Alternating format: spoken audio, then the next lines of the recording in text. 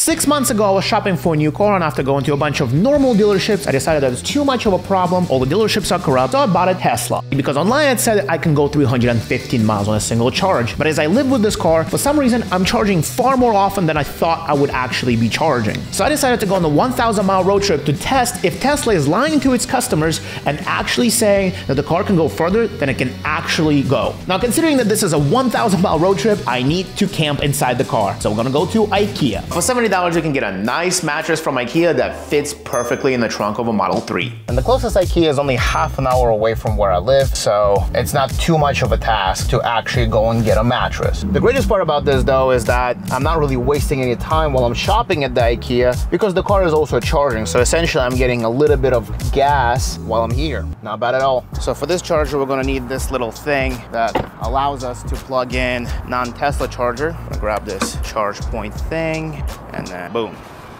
plugs in. And now we just gotta tap my card. So the car, as we can see, clearly started to charge. On the inside, it's also charging. How fast is it charging? 6 kilowatts, only 12 hours to charge from 22%. Not bad. The 18-hour drive is gonna be brutal. All right, I have a memory of a goldfish, so I don't remember where we're going, but luckily for myself, it is aisle 34, which is right here. Well, there's the dilemma. It's a $59 mattress, but it's nowhere to be found, which then puts us in a $129 category. This is a twin size mattress, obviously. This is allegedly, by my measurements, supposed to be into the back of a Tesla. Mattress is acquired, and the road trip is supposed to become extremely more comfortable given that this thing is with me now. Honestly, I'm kind of excited. There she is, charging up. There's the mattress, there's the car. From what I can see, this is pretty perfect. I do gotta unwrap so it becomes fluffier, but I'm not leaving for at least another day. Let's unwrap it right now. There it is, it's gaining its... I have a memory of a goldfish. Whatever it is. Mattress is opening up. I'm gonna take these seats, put them down.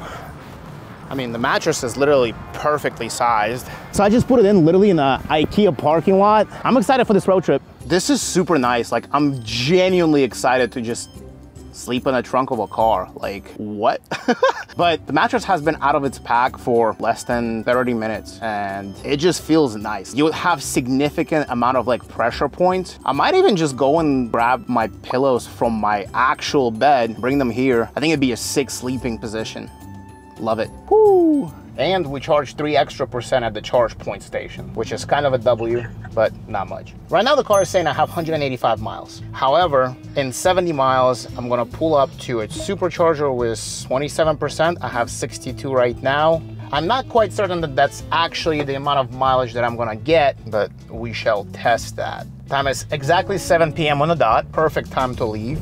It's Monday, Tuesday. It said that it's an 18-hour drive, including chargers. Without the chargers, it's a 15-hour drive. So let's see if it's one, gonna take us only 3 hours on charging on this 1,000-mile road trip, and two, is the range a lie? Because realistically, if my car says I have 185 miles until it's empty, I should be able to go 185 miles, just like you would on a normal gas car. But my personal experience so far has been different, per se. Let's say that. So right now it's telling me to go through like Dallas area and go north. I want to go through Houston down to New Orleans and then up to Atlanta. 7 chargers. It should be the same amount of chargers. So I don't know why it's sending me that way. Maybe there is some sort of traffic, but honestly, there's like a massive traffic jam right there. Quite fascinating, to be honest. Let's go, let's go, let's go, move it. So right now we only have 170 miles available. We're only 10 minutes into this drive, and currently it says 8.2 miles more than what it should be. There is an officer somewhere close by.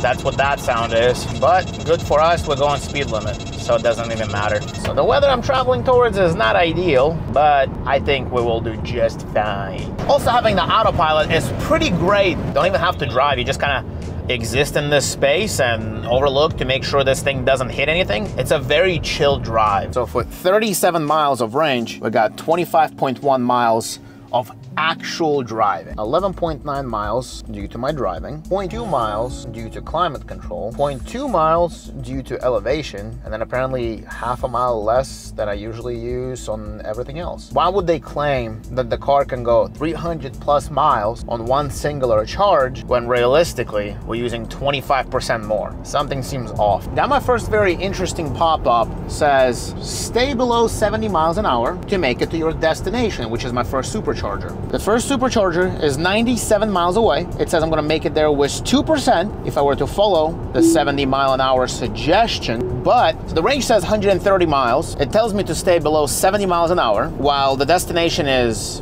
97 miles away. Doesn't seem right. Well, the first supercharger that I had planned for myself is too far away, so we have to stop on one before that. The problem is that supercharger is super slow. Different superchargers have different speed, and because of that, if I were to stay at this one and charge up to 100%, it would take double the time versus the one that I'm gonna go to next. Instead, I'm gonna be here for like 5 minutes, charge up just enough to get to the other supercharger that can charge way faster, which is gonna charge there for a little while. I think I could have made it. I think if I were to push it, I would have made it. But I mean, there's like genuinely no point in pushing it. We'll be getting to the supercharger in a couple minutes. Grab this thing, plug it in. But because it's a slow charger, it's literally gonna take way too long. Starting to charge, 25 minutes to continue trip. But the car is charging, as you can see right there. Just leaving it here until it charges. But realistically speaking, this should not take this long. This supercharger is slow, but I'm not going to charge fully because instead I'm gonna go to a supercharger that's a little bit further down, but way faster. So we've been at this supercharger for about 5 minutes, added 9 kilowatt hours, which is decent. Might as well just press the button, unplug, put this thing, get in the car, 26%, and we're gonna add the supercharger. Says that we're gonna get there with apparently 2%, which may not sound like a lot because it's really not, but what it is it's enough for me to get to the next supercharger. And if you remember it right, this one was charging at 113 kilowatt hours, which the next one is supposed to be at least double of that. Plug this thing in, and once again, we are charging. 9 minutes to continue my trip, and we are already charging at 157 kilowatts. So now it's only 8 minutes to continue the trip, meaning that we've cut down our total trip stop time, and we're already charging at double the speed, way faster. So from the moment I got out of my car to the moment I got to the bathroom, I've literally managed to get 18% of charge. Maybe I should grab myself some snacks. Just got a notification saying that I can literally continue the trip. I don't even have to wait to actually continue my trip. You've charged enough to continue your trip, meaning I didn't waste any time. And in a normal car, I would have stopped at this gas station as well, because this gas station is just far away enough where you might want to fill up, might want to take a bathroom break, grab a little bit of snacks and water, and just continue your trip to wherever you're going. Just gonna eat my brisket sandwich and continue the trip. We're at 44%, we can actually continue the trip at 125 kilowatts still charging, which by the way is still faster than what it was originally. So we're gonna consume this little brisket burger, and as soon as we're done, we're just gonna continue on our trip. All right, we got enough to continue the trip. Time is 9:12, and we're gonna get to the next stop with 27%. All right. So theoretically, we can go 3 times the distance if the range was accurate. Well, time is now 9:56, and we are yet at another Buc-ee's. According to this thing, it's only 0.7 more miles than expected, but rated mileage is 22.3 miles more. So we can get to the next supercharger destination pretty fast. And then as soon as we get there, I'm gonna utilize this bed that I created for myself in the back of this car. Plug in. Give me the green light. Come on, come on. Boom, there we are. Now we're charging, and it says 20 minutes to continue the trip. Once again, we are at the Buc-ee's, the Happy Beaver. Look at this guy. But honestly, in the meantime, I might as well just lay down. Well, there I am. I mean, you can quite literally live out of here. So I just set up a 30-minute timer. The car is saying it's gonna take 12 minutes to continue the trip. I'm just gonna... Honestly, it's pretty convenient, and it's very comfy. Did I sleep? No. Was I planning on sleeping? Yeah, but with all being said, we are charged up and ready to continue to the next destination. Charged up and ready to go. Cost us $12.25. 73%, 217 miles, apparently. So it's kind of been a while since I've had like a proper road trip, so I kind of forgot how miserable they can get. But right now we got an hour and 39 minutes to go 109 miles. And we're supposed to show up there with 18%. We'll see how it goes. I just changed my navigation and it says that I'm going to get to that supercharger with 7%. And it's a fast supercharger too, meaning that I will not actually have to stay there. We're gonna show up there at 12:15. And at 12:15, I'm just gonna take a proper hour-long nap, which I think would be amazing. Just got here with 4%. Got an interesting notification on my watch. Battery level too low. Vehicle consumes battery power while idle. Charge now. I know, I'm at the charger. Like, it says 20 minutes to continue the trip, but this would be the perfect location to actually take a nap. 23% more, obviously, is not accurate if we're going off of rated. But if we're going off of trip, it's only 5.7% more. Fascinating how much rated overshoots the capability of this car.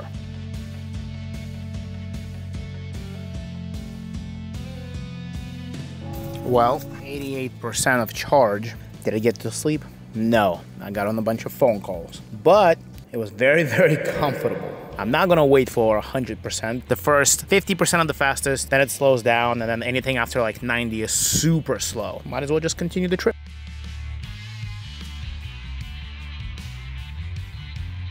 Another supercharger, and we got here was 5%, 15 miles. Apparently we've used 85.4 miles more than the rated capacity of this car. Not only is that going under the speed limit, for one, but two, it still doesn't give us the rated capacity. Yeah, we're still using another 40 miles. So even if I were to go under the speed limit, below 70 miles an hour, we would still be using more than the rated capacity. Temperature is 69, it's like perfect weather. Doesn't make any sense on why they would rate this car. I mean, I'm literally driving on flat ground. Makes no sense whatsoever.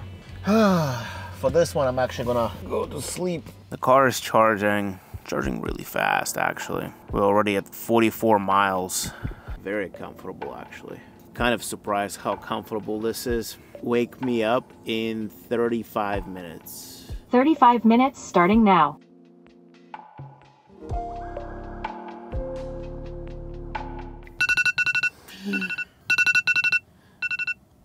Wake me up in 15 minutes.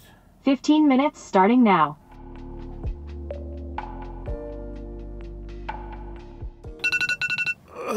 Enough energy to continue the trip. Nobody around. Oh man, maybe I should just like sleep here more. It's 4 a.m. The nap was much needed. We are at 293 miles. And I'm glad that I took that nap because I was getting really tired. Don't drive tired. Man, another supercharger. And just like before, we've used way more than rated for. Almost double of what we were rated for was used up during this drive. For 133.9 miles, we've used up 208 miles of rated range. Honestly, ridiculous. Like, just say that the car can go 150 miles, I'll be happy. As you can tell, I'm getting really fed up with all this charging and the fact that the car is lying to me how far can it actually go. And we are approaching our second to last supercharger for this trip. And once again, we've utilized 20.2% more versus what it was supposedly gonna take. You learn to live with this.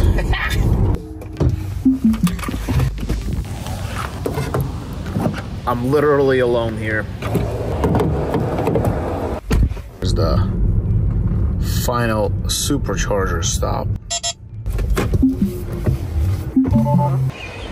20 minutes remaining to continue the trip. Final stop. Let it charge up, take a quick nap, and then be it. I'm gonna let it charge all the way and I'm just gonna sleep for now. Well, the final stop is over. which means that I'm finishing this 1,000-mile road trip. What are my takeaways, you may ask? The conclusion is clear. Whatever the car is saying, you're not gonna get unless you drive under 70 miles an hour, under perfect conditions, no stop and go traffic. So in real world scenario, ain't no way you're getting anything close to what the range is saying. But electric cars are great for in-city driving.